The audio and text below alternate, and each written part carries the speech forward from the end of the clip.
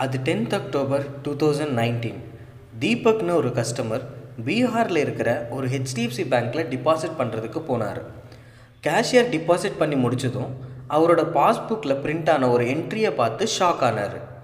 தீபக் அந்த பிக் எடுத்துகிட்டு வாட்ஸ்அப்பில் எல்லாருக்கும் அனுப்பிச்சிருக்காரு. அந்த பிக் தான் இப்போது சோஷியல் மீடியாவில் வைரல் ஆகிட்டுருக்கு. ஸோ ஆக்சுவலி அந்த பிக்கில் என்ன இருக்குது? Hi, this is Madan and welcome to MS Trend. நம்ம இந்தியாவில் எல்லாருக்குமே பேங்க் அக்கௌண்ட்ஸ் கண்டிப்பாக இருக்கும். ஸோ எல்லாருமே தெரிஞ்சிக்க வேண்டிய விஷயம் இது. So please watch the video till the end. பாஸ்புக்கில் என்ன பிரிண்ட் பண்ணியிருக்காங்கன்னா, நீங்கள் பேங்க்கில் டிபாசிட் பண்ண அமௌண்ட் எல்லாமே இன்ஷூர் பண்ணியிருக்காங்க. அது யாரோடனா DICGCயோட. இன்கேஸ் அந்த பேங்க் திவாலா ஆகுது, அப்போது DICGC உங்களுக்கு 1 லட்சம் மட்டும்தான் கொடுப்பாங்க. இந்த 1 லட்சம் எப்போ கொடுப்பாங்கன்னா, திவாலா ஆன டேட்டில் இருந்து 2 monthஸில் கொடுப்போன்னு பாஸ்புக்கில் பிரிண்ட் ஆகிட்டு கொடுத்துருக்காங்க. ஆக்சுவலி DICGCனா என்ன, ஏன் அது இப்போது பிரிண்ட் பண்ணியிருக்காங்க பாஸ்புக்கில்? DICGCனா deposit insurance and credit guarantee corporation. எப்படி இந்த மாதிரி ஒரு கான்செப்ட் கொண்டு வந்திருக்காங்கன்னா, 1948 ஃபர்ஸ்ட் டைம் பேங்கிங் கிரைசிஸ் ஆயிருக்கு. இது எங்கன்னா பெங்காலில். 1950 ரூரல் பேங்கிங் என்கொயரி கமிட்டி இந்த கான்செப்ட்க்கு சப்போர்ட் பண்ணியிருக்காங்க.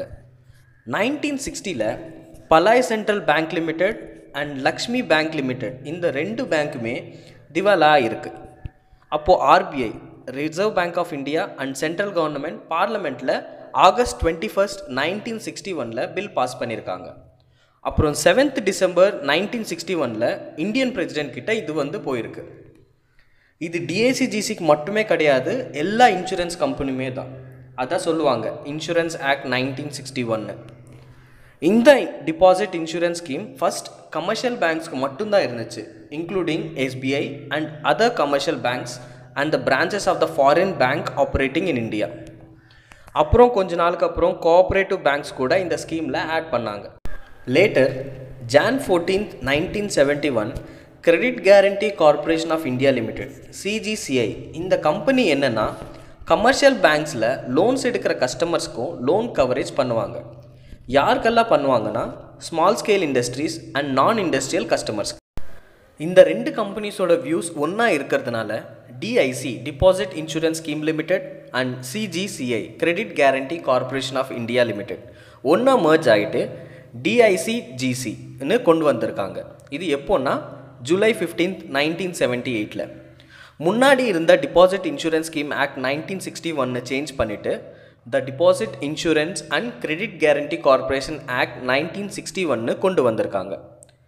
1992 வரைக்கும் இந்த ஆக்ட் படி கஸ்டமர்ஸ்க்கு 30,000 மட்டும்தான் கொடுப்பாங்க. பட் மே 1993 இருந்து இந்த 30,000 1 lakh வரைக்கும் இன்க்ரீஸ் பண்ணியிருக்காங்க. June 22, 2017 RBI எல்லா பேங்க்ஸ்க்கும் சர்க்குலேட் ஆகிருக்கு, உங்களோட எல்லா கஸ்டமர்ஸ்க்கும் இந்த DICGC இன்ஃபர்மேஷனை பாஸ் பண்ணுங்கன்னு. சில பேங்க்ஸ் அவங்களோட டேர்ம்ஸ் அண்ட் கண்டிஷன்ஸில் ஆட் பண்ணியிருக்காங்க.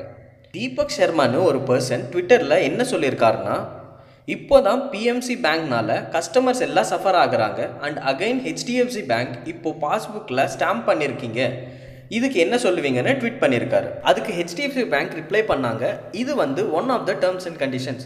அண்ட் இது HDFC பேங்க் மட்டும் கிடையாது, எல்லா commercial banks, cooperative banks, small finance and payment பேங்க்ஸ்க்கும் இந்த DICGC ஆக்ட் 1961 அப்ளிகபிள் ஆகும். கொஞ்சம் டீட்டெயில்டாக உங்களுக்கு சொல்லணுன்னா நான் ஒரு எக்ஸாம்பிள் சொல்கிறேன். பண்டிட்னு ஒரு கஸ்டமர், அவருக்கு ஒரு இண்டிவிஜுவல் அக்கௌண்ட் இருக்குது. சேவிங்ஸ் அக்கௌண்ட்டில் 17,200, கரண்ட் அக்கௌண்ட்டில் 22,000, fixed டிபாசிட்டில் 80,000. So total deposit 1,19,200 rupees ஆகுது. பட் DICGCயோட இன்சூர் படி அவருக்கு 1 lakh மட்டும்தான் போகும். செகண்ட் சினாரியோ, சேம் பண்டிட்னு ஒரு கஸ்டமருக்கு கம்பெனி அக்கௌண்ட் இருக்குது, கரண்ட் அக்கௌண்ட்டில் 75,000, ஃபிக்ஸ்டு டிபாசிட்டில் 50,000. ஸோ மொத்தமாக சேர்த்தா 1,25,000 rupees இருக்குது. ஸோ இந்த சினாரியிலும் கஸ்டமருக்கு 1 lakh மட்டும்தான் போகும். ஸோ தேர்ட் சினாரியோ எடுத்துக்கலாம். பண்டிட்க்கு கார்டியன் அக்கௌண்ட். ஸோ இது கிட்ஸ் அக்கௌண்ட் மாதிரி. சேவிங்ஸ் அக்கௌண்ட்டில் 7,800 rupees இருக்குது, FDயில் 80,000 rupees இருக்குது.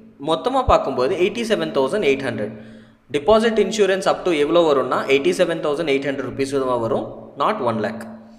ஃபோர்த்து சினாரியோவில் சேம் பண்டிட்டு அவருக்கு வந்து கம்பெனி அக்கௌண்ட் சோலோ ப்ரொப்ரேட்டர்ஷிப்பில் இருக்குது. கரண்ட் அக்கௌண்ட்டில் 2,30,000 ஃபிக்ஸ்டு டெபாசிட் அக்கௌண்ட்டில் 45,000 இருக்குது. ஸோ டோட்டல் டிபாசிட் பார்த்தா 2,75,000 ருபீஸ் இருக்குது. பட் அவருக்கு டிபாசிட் இன்ஷூர்டு எவ்வளோ வரைக்கும் வரும்? 1 lakh மட்டும்தான். So fifth scenario, பண்டிட்க்கு joint account இருக்குது. சேவிங்ஸ் அக்கௌண்ட்டில் 7,500, கரண்ட் அக்கௌண்ட்டில் 1,50,000, ஃபிக்ஸ்டு டெபாசிட்டில் 50,000. மொத்தமாக சேர்க்கும்போது 2,07,500 ருபீஸ்.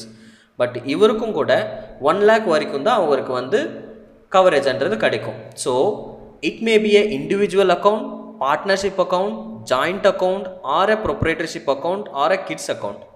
DICGC ஆக்ட் படி 1 lakh மேலே போனால் 1 lakh மட்டும்தான் கிடைக்கும்.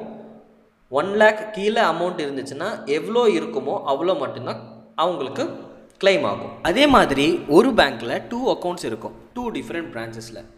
அப்போது என்ன ஆகும்னா, ஓவரால் அமௌண்ட் செய்யணும். எக்ஸாம்பிள் ஒரு 2,70,000 இருக்குன்னா அந்த பர்சனுக்கு 1 lakh மட்டும்தான் கொடுப்பாங்க. இன்கேஸ் அது கம்மியாக இருந்துச்சுன்னா எவ்வளோ இருக்கோ அவ்வளோ தான் கொடுப்பாங்க. இதே ஒரு பர்சனுக்கு 2 டிஃப்ரெண்ட் பேங்க்ஸில் அக்கௌண்ட் இருக்குன்னா அந்த 2 டிஃப்ரெண்ட் பேங்க்ஸ் ஒரே நாளில் திவால் ஆகுதுன்னா, ஃபஸ்ட் பேங்க்கில் சேம் எக்ஸாம்பிள் ஒரு 1,50,000 இருக்குது, செகண்ட் பேங்க்கில் ஒரு 90,000 இருக்குன்னா, as per the DICGC first பேங்க்கில் இருந்து 1 lakh ரூபியும் அண்ட் செகண்ட் பேங்க்கில் இருந்து 90,000 ருபீஸையும் கொடுப்பாங்க. ஆக்சுவலி எதுக்கு இந்த இஷ்யூ இவ்வளோ சீரியஸ் ஆகிறதுக்கு ஒரு மெயின் ரீசன் என்னென்னா, PMC Punjab Maharashtra cooperative bank ரீசெண்டாக இந்த பேங்க்கில் ஒரு இஷ்யூ வந்திருக்கு. அதில் டிபாசிட் பண்ண எல்லா கஸ்டமரையும் ஸ்ட்ரைக் பண்ண ஆரம்பிச்சிருக்காங்க. PMC என்ன சொல்கிறாங்கன்னா, 6 monthsக்கு ஓன்லி 1,000 ருபீஸ் மட்டும்தான் நீங்கள் எடுக்க முடியும்னு. இப்படி சொன்னதுனால 2 பேர் வந்து ஹார்ட் அட்டாக் வந்து இறந்துருக்காங்க. அண்ட் PMCயில் டிபாசிட் பண்ண எல்லாருமே ரோட்டில் வந்து டிமாண்ட் பண்ண ஆரம்பிச்சிருக்காங்க. எல்லாருக்கும் தெரிஞ்சுக்க வேண்டிய விஷயம் என்னென்னா, இது வந்து திவாலா கிடையாது, இது வந்து ஒரு PMCயில் பேங்க் ஸ்கேம் நடந்திருக்கு. ஆக்சுவலி இதில் நிறைய பொலிட்டிக்கல் மெம்பர்ஸ் இன்வால்வ் ஆகிறனால செட்டில் பண்ணுறதுக்கு கோர்ட்டில் கேஸ் போட்டிருக்காங்க கஸ்டமர்ஸ் எல்லாருமே. இந்த PMC ஸ்கேம் பற்றி நான் ஃபுல் டீட்டெயில்ஸ் உங்களுக்கு நான் நெக்ஸ்ட் வீடியோவில் சொல்கிறேன்.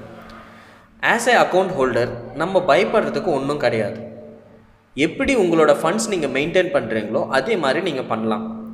என்னோடய வியூ என்னென்னா, 1993ல் 1 lakh பெரிய அமௌண்ட், அது 2019ல் அது ரொம்ப கம்மி. ஸோ அந்த அமௌண்ட் இன்க்ரீஸ் பண்ணால் நல்லா இருக்கும்னு நான் நினைக்கிறேன்.